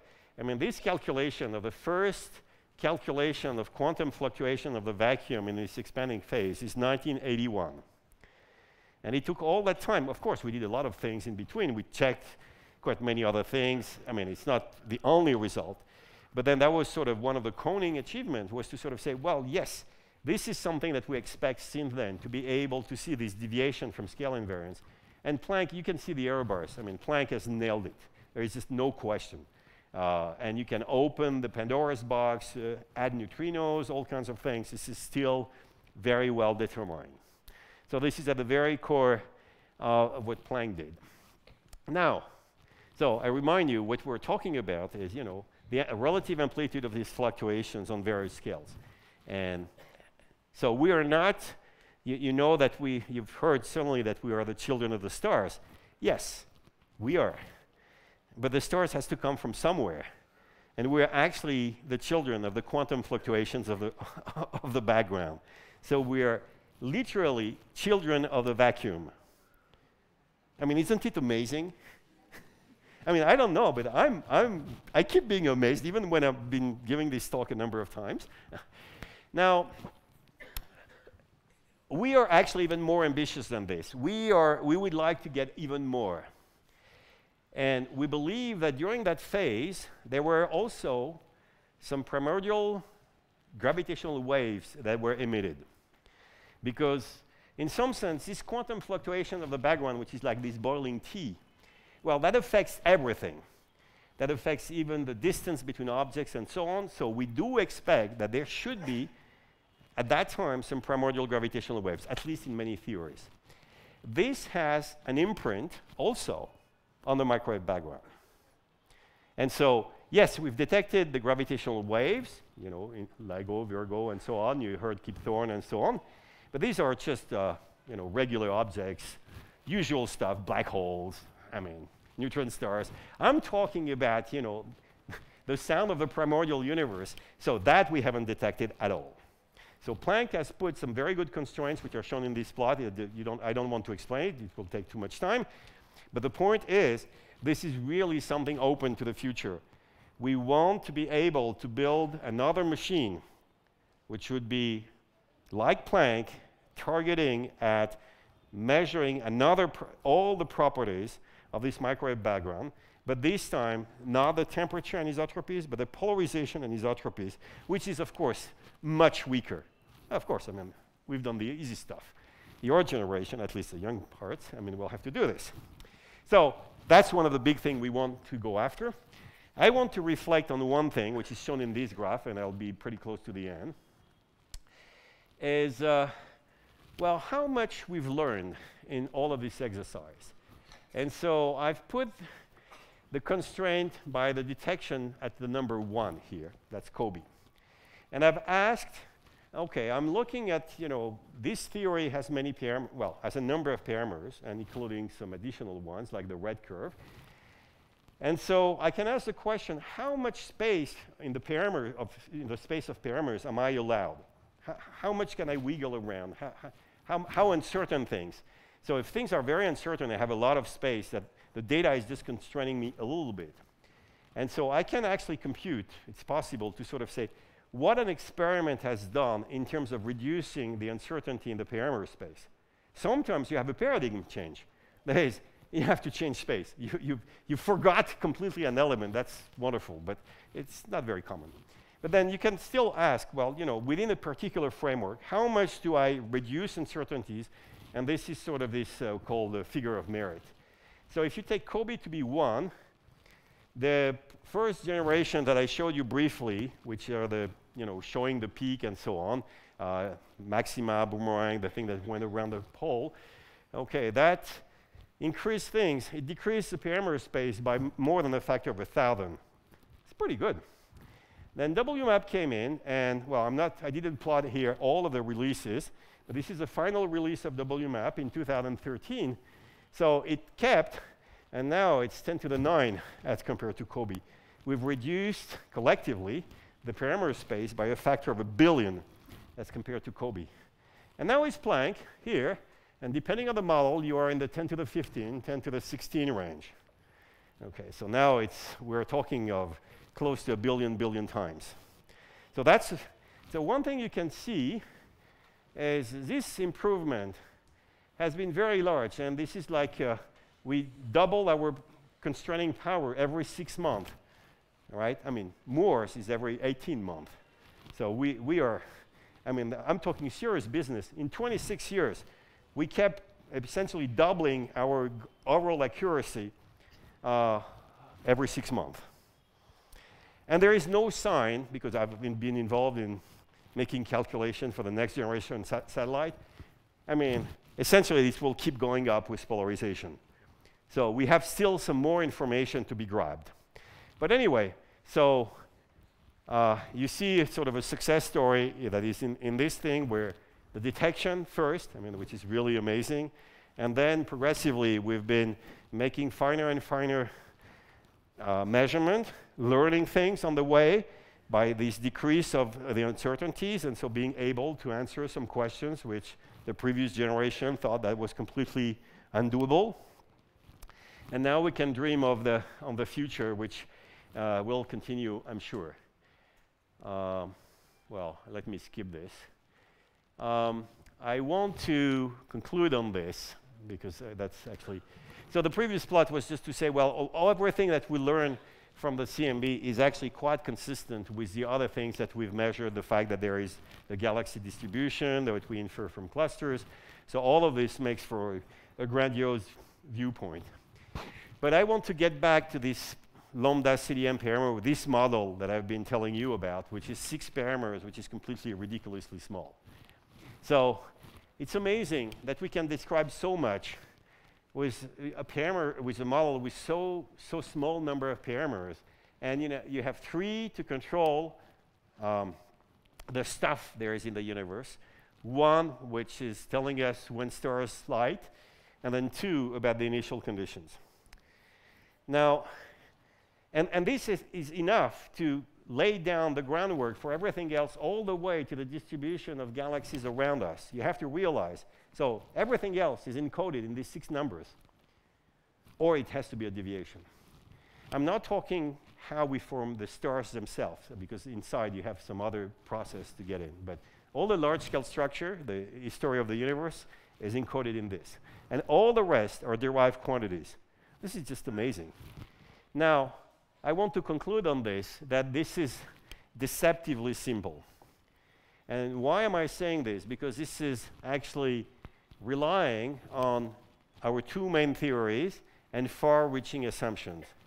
One of them is GR, general relativity. General relativity was tested in the solar system. It's a tiny, ridiculously small scale. Now we are applying it to cosmic scales, completely gigantic ones. There is no guarantee that there are no deviations from GR. I mean, this is just unbelievable. And still, we have the guts, well, collectively, humans, right? We have the guts, we say, well, let's assume that it still works on these cosmic scales, and let's compute, and let's make predictions, and compare to the fact, and it works at high level of precision. This is unbelievable. So it's GR, it's also, well, it's quantum mechanics too, because it's quantum mechanics applied in an energy scale, which is completely undreamed of on Earth. You cannot build an accelerator even on the scale of the solar system. You would still be at tiny, ridiculously small energies as compared to the one involved here. So we're probing physics on scales, on domains of energy, of time, which are completely unheard of. And so we do this by sort of sticking to our guns of physicists. We say, well, let's try to do it anyway, and let's see where it brings us. There is no guarantee to this. Why is the universe even understandable? So, but we keep trying. Now, this model also is relying on a few things which are actually, well, there are several ways to describe it. Annoying, opportunities for discovery, whatever. There are 2 things, dark energy and dark matter, which we have only faint ideas of, and faint is sometimes even an overstatement, about what they are. And so we are building satellites, like the Euclid satellite, to be able to learn more about dark energy. We are building underground experiments. We're doing all kinds of things. But for now, it's annoying. Our model is relying on something which we haven't measured yet, which we don't know. I mean, it's a fruitful hypothesis, which when you make it, allows to do, great success. But still, it's still something that we still have to nail. So I don't suddenly want to sound like this is the end of cosmology or of anything. We've just made a great step forward, but there are many other steps. So if you're younger in the audience, you should be rather encouraged rather than discouraged, because there are lots to do. And then, well, let me skip this. And so I want to conclude on this. I think we've done our homework pretty well. It's been, by the way, we've been having some recognition for this. But we are left with the thing I was telling you. We have a very surprising mix or cocktail for our universe about what is this dark energy, dark matter. And then we have an effective theory for how seeds were laid down initially. But that's just an effective theory. It's not connected with the rest of fundamental physics. There is a huge gap there. And so this gap needs to be filled, and one of them is, one of the key could be the detection of primordial gravitational waves from that epoch. And that's one of the higher goals that we are setting ourselves as a community, as a goal. All right, so I'm done. I'm probably very late.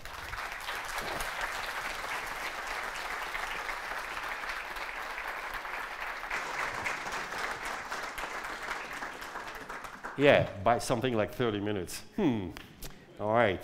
Well, but not that many went away, so that's pretty cool. Yeah, thank you very much for taking us through this very exciting journey through our amazing universe. I hope you can take a few questions as well. Oh, yes. Yeah. Yes, so yes. If you have a question, please raise your hand so that some of our volunteers will bring a mic to you. Okay, I have here one. And there are some questions that are passed on to me. I'll read some of them as well. Good afternoon, and thank you for a wonderful talk.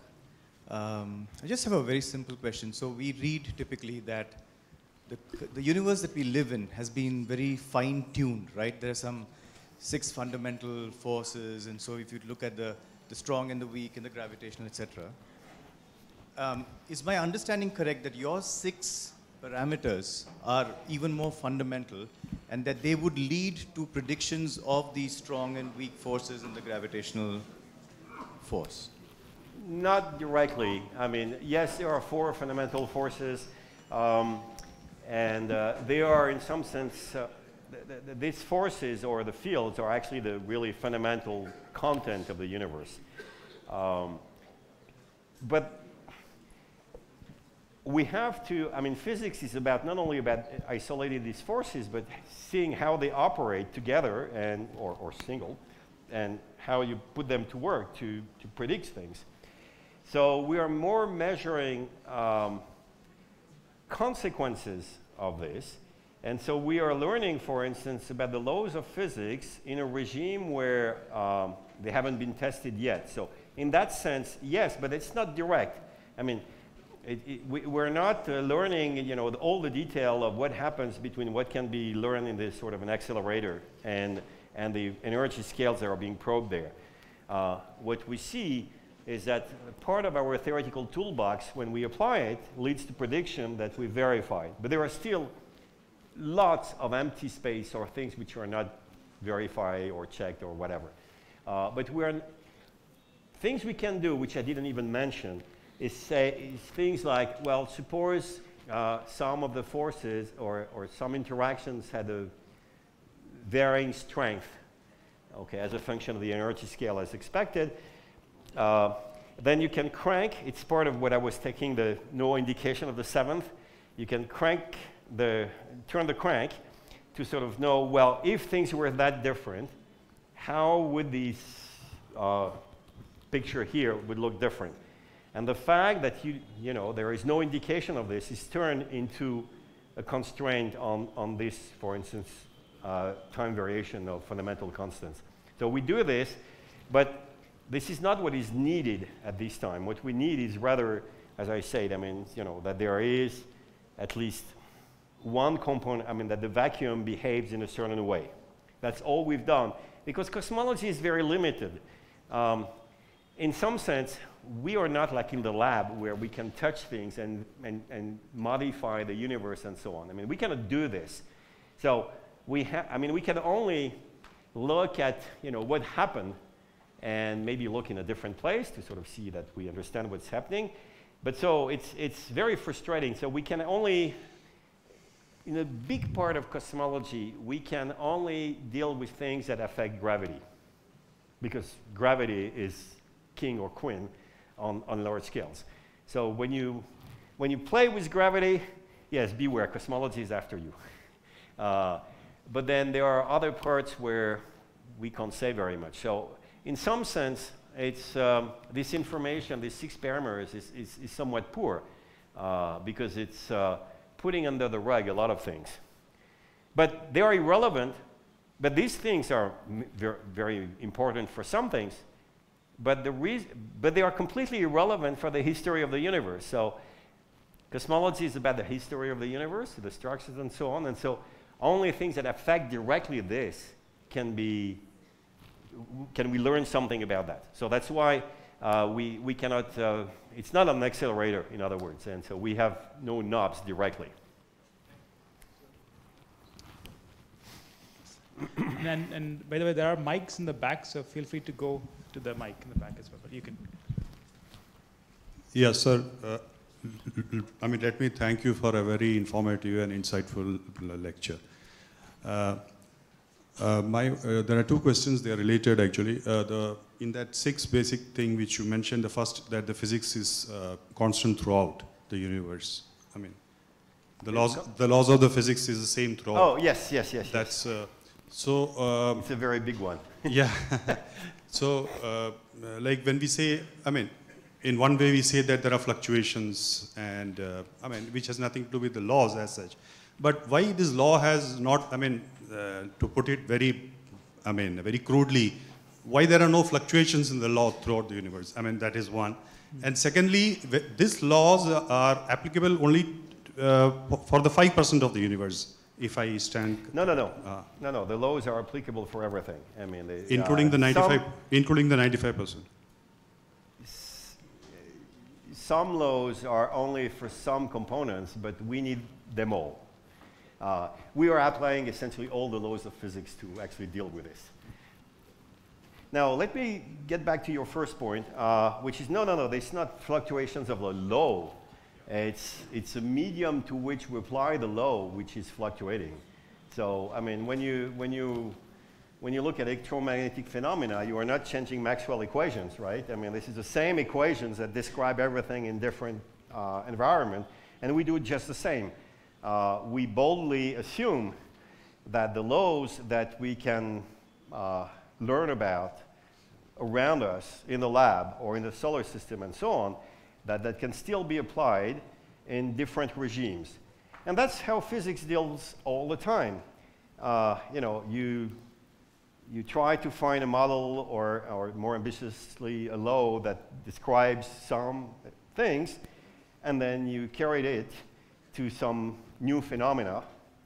And then once you've done this and it works very well, you keep pushing it to new phenomena till it breaks, because that's how you improve the laws. At some point, you reach a different realm of energy, of time of reaction, of whatever. It's very often energy. And we're suddenly, or speed, which is also, and then suddenly you realize, that doesn't work quite.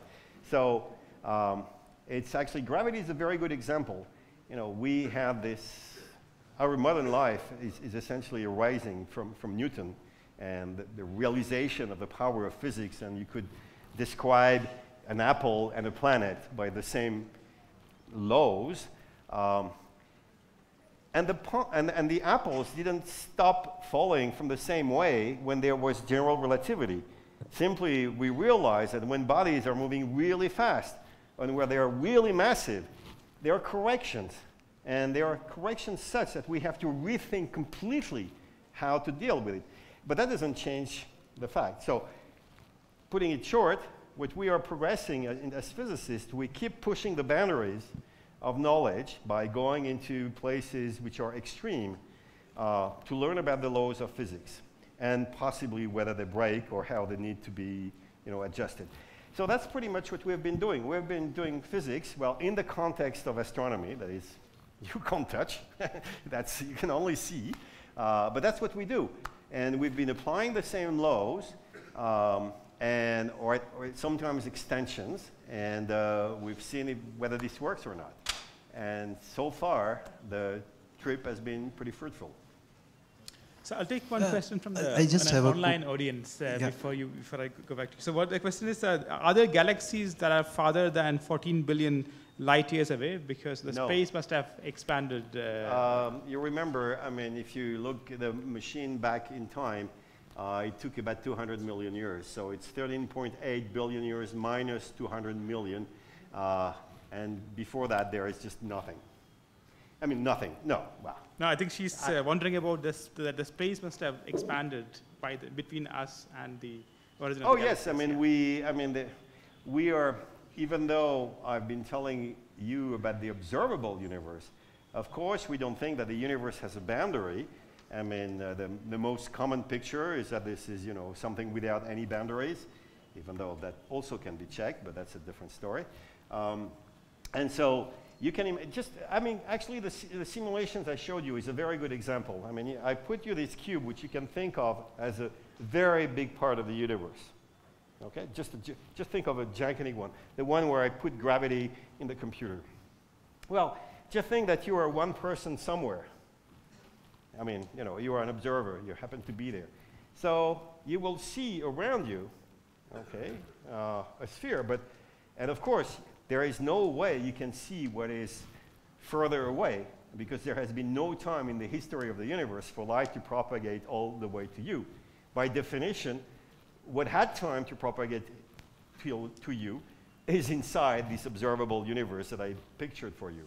So anything, I mean, this is carved out of something that is in principle a priori or at minima infinite. So yes, we expect billions of galaxies out there that we will never be in touch with. And then there is, you know, the multiverse, and this is even worse. But that's yet another layer. Can I?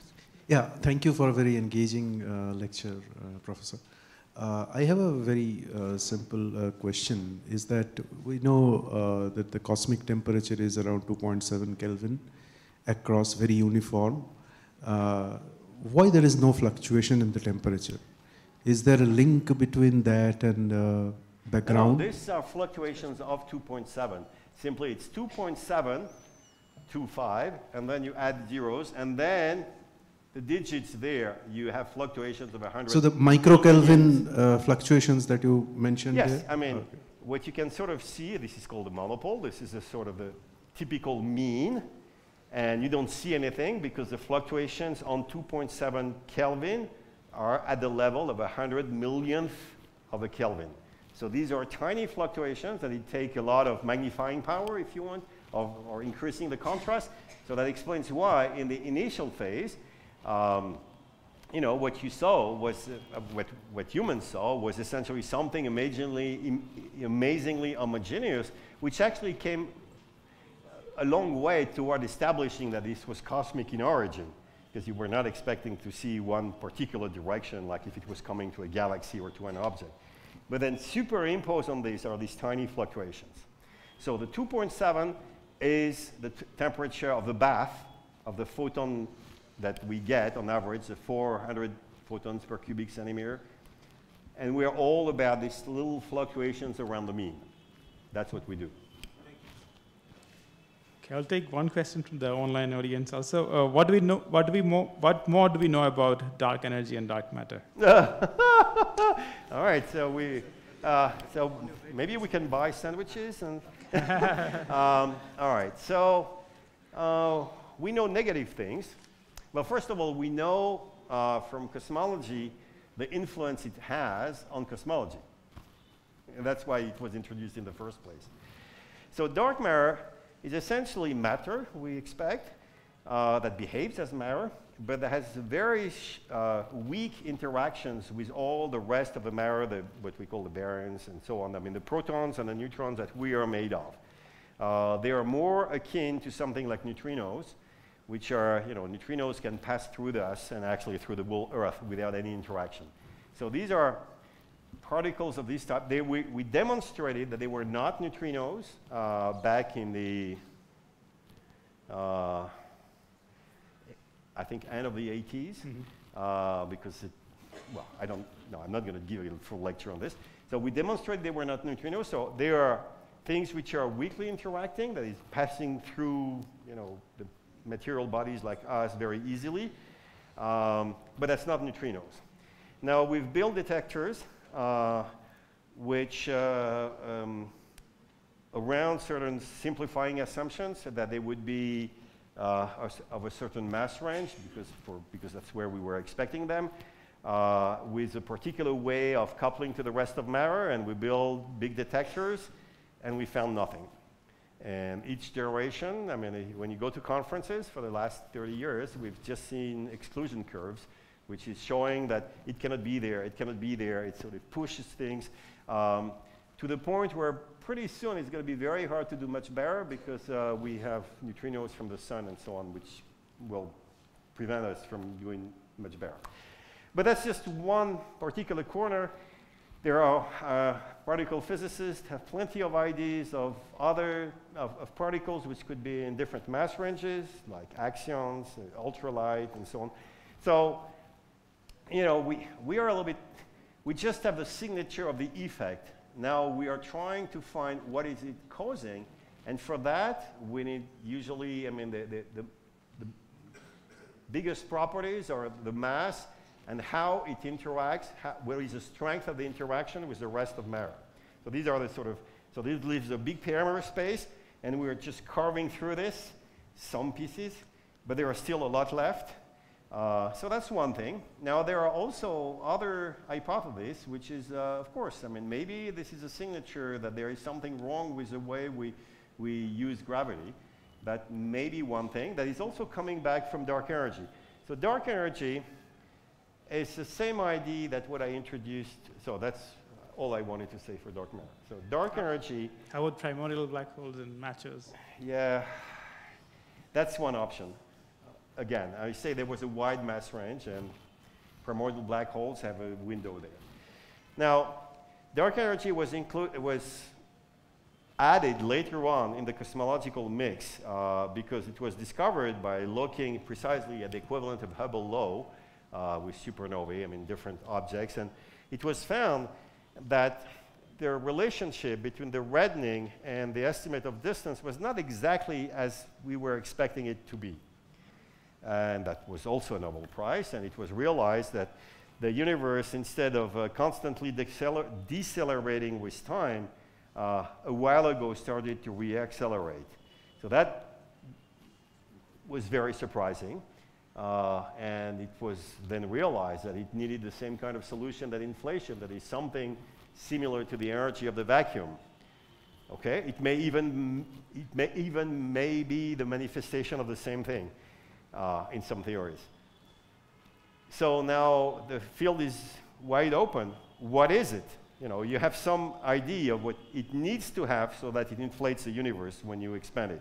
So you have some particular property, which is called an equation of state, which governs this.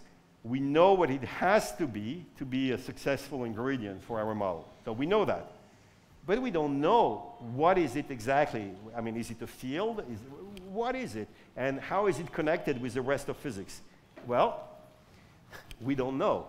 So we are there, again, shooting a little bit in the dark after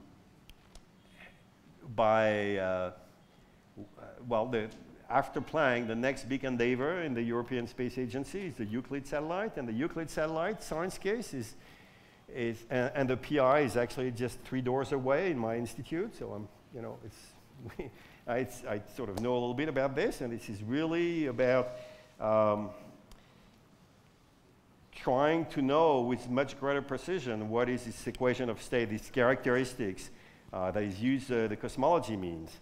But we are also, so theorists there are also playing the same game that it's actually interesting. It's a little bit the same thing than for CMB. So you can have also, you can have an idea for what dark energy is. You have a model, and so you turn the crank, and the turn of the crank might require quite a number of graduate students and so on, but you end up with a prediction, right? And then we will do the experiment, and either we find that this is, you know, just behaving like a cosmological constant, and all of these theories will essentially happily die or not happily die away, or maybe we'll say, oh, it has exactly the properties. Just think of the fingerprint. Same thing. We are building the atlas of what could be the dark energy, and we are trying to find the fingerprint of the universe to make the connection with the theoretical atlas. The only problem there is that we are not quite as blessed as for the CMB, where the signature is these bumps and wiggles with lots of characteristics, so it has a lot of information. Well, the basic effect of this dark energy is has much less bumps and wiggles. So it's harder to identify characteristics of different models. Okay, so in short, we know that we have something that behaves like the 2 containers that I've just described, which are called dark energy and dark matter. But these are just stickers on the unknown. They are just telling us there is something that behaves like this, according to the laws of physics, and that does this. What is it? We don't know. And so we are busy on all sides, theorists, instrumentalists, astronomers, to actually build both the atlas on one end and the machines to try to find the fingerprint. So that's where we are. And there are, I will conclude on a final statement on this particular question, which is the two are on the, despite the fact that they are sticker on a container, they have this in common, they are not quite at the same level from the physics point of view. Because, hey, additional particles, I mean, it's been with particle physicists forever. There are lots. It's just a question of finding which one. It may not be the right explanation, but we have plethoras of explanation. Dark energy is a different thing. I mean, dark energy, if you apply it standard physics and so on, you get to a ridiculously wrong answer. To the point that this is shaking the basics of physics, or theoretical physics at least. And so there, it may be revealing something really profound as a limitation to, you know, our understanding of physical laws of the universe, and that leads to all kinds of speculations and things really wild out of desperation. So they have a slightly different status, and but in all cases we are questioning, as we should, the basement on physics, that is the laws, and we are asking where. Maybe GR has to be revised. Maybe we need to have a fundamentally different, you know, view of what of quantum cosmology and so on. So there are lots of these open avenues, which is just saying, yeah, physics is well and alive, and cosmology is part of it, and it's a great field to be in. Okay, we will take last two questions, and one from here. There is and a one woman. From here. There is a lady there that wants to ask a question. Good. I'd like to know if we have dark energy and dark matter in our system. A priori, yes. I mean, these are supposed to be pervasive, so they should be absolutely everywhere. Just like there are microwave background photons all around us, okay? I mean, everywhere. Dark matter particles are probably, well, if they exist in this form I described, they are just going through us at this very moment. And we are building detectors precisely. Well, actually, we are putting them under at great depth so that usual particles are stopped. So yes, and for dark energy, well, I didn't say this was a particle, but yes, it's supposed to be absolutely everywhere. Dark energy, one definition is supposed to be driving light or driving movement of the Yes. and driving anything within us. Oh, I think I see what you are driving at. Yes, it's driving the expansion, but that doesn't mean that because it's overruling everything else on large scales that this happens on small scales. Right now, I'm inflating, but this has to do with the food I'm eating. I mean, that is not having to do, you know, with the universe expansion. Okay, so let's be very clear. So, actually, on relatively small scales, gravity does the job of holding things together. So you are not expanding, well, apart from this minor additional, no, you are thin, it's clean, but our solar system is not expanding, our galaxy is not expanding, and even clusters of galaxies are not expanding. And this is about the size where gravity stops holding things together. This is about the larger scales where the density, the attraction, is strong enough to compensate for the expansion. On scales larger than this, everything else expands. Okay, maybe the second last question from here.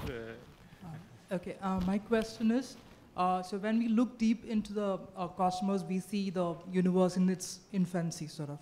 So, so in that way, we can see the earliest of the galaxies being formed. So, and the universe is expanding. So, are we able to see our own baby Milky Way in its infancy, even though we are in it? Yes and no.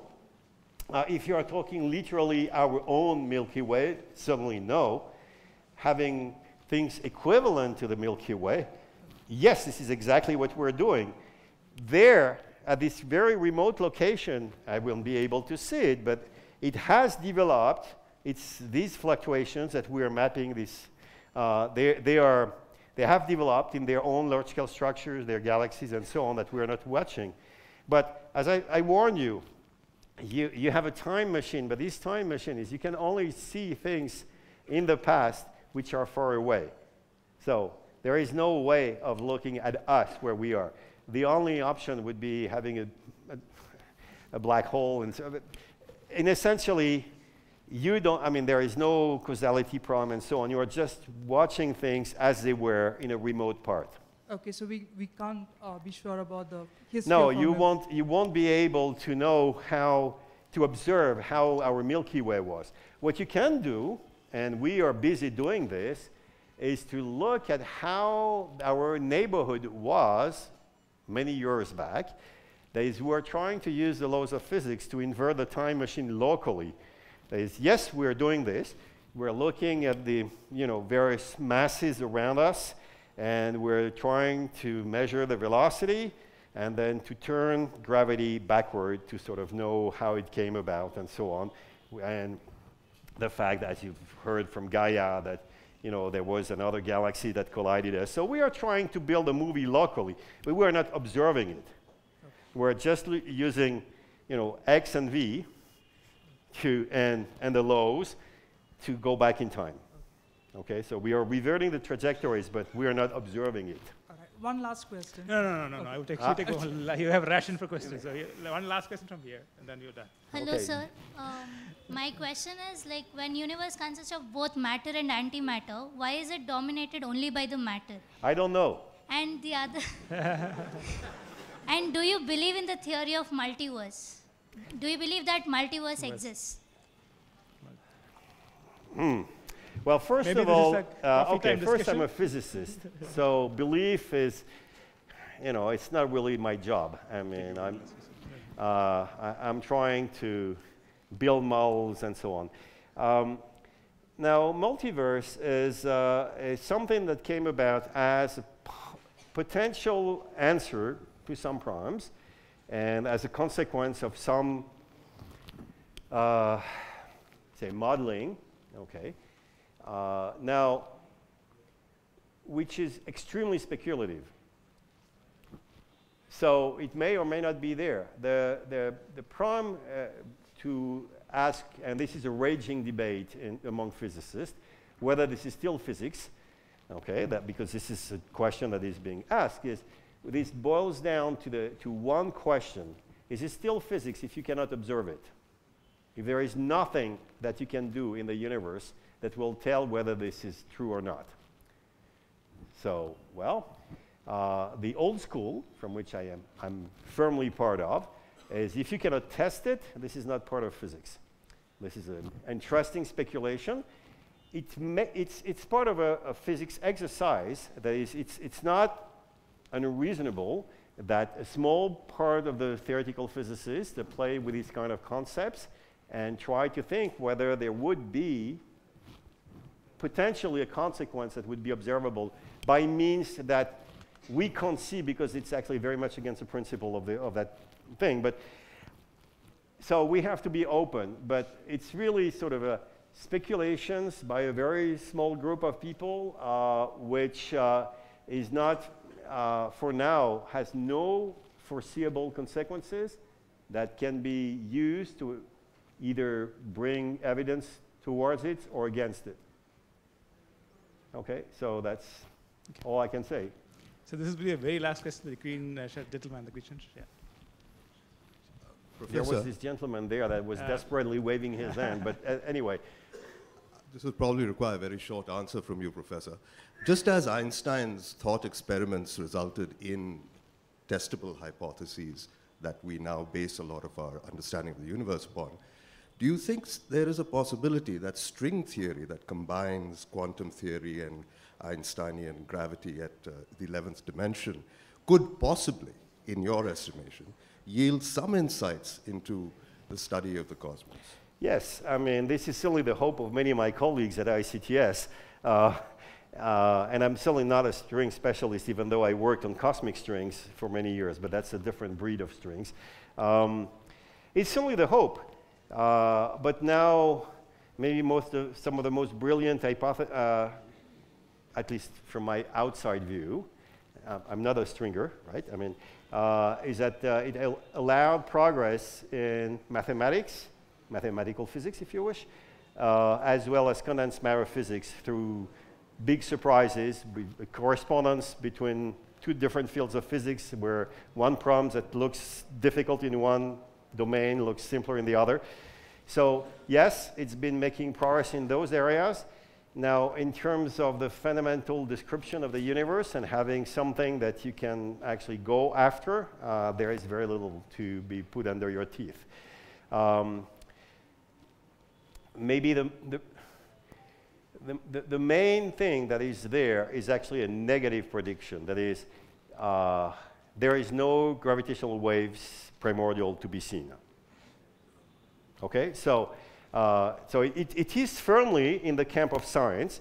Is if primordial gravitational waves are seen, then there is some revision that will have to be happening in the string theory, as I understand it. But I'm fully confident that my colleagues that are saying this cannot happen will find a way to make it happen if it's discovered in real. Thank you. So